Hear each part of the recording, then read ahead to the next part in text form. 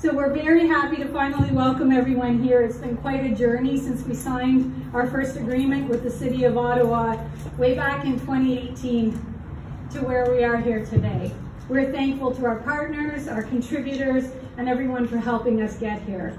You're going to be hearing from them all shortly. And when construction began, we didn't have any idea, we could not have foreseen the disruptive impact that the pandemic would have on our ability to get this building completed. But throughout the construction process, everybody pulled together.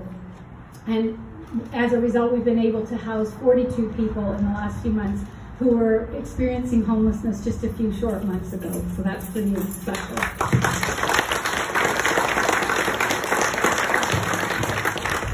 I'd like to thank CSV, our architects who designed this beautiful building, to Orland Construction, who brought the design to life, to Colliers, our project manager, the construction workers, supervisors, and inspectors, and everyone who kept working through lockdowns with appropriate pandemic precautions in place to keep everybody safe.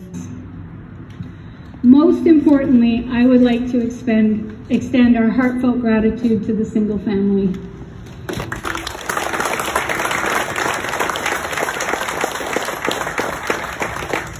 And particularly Manju.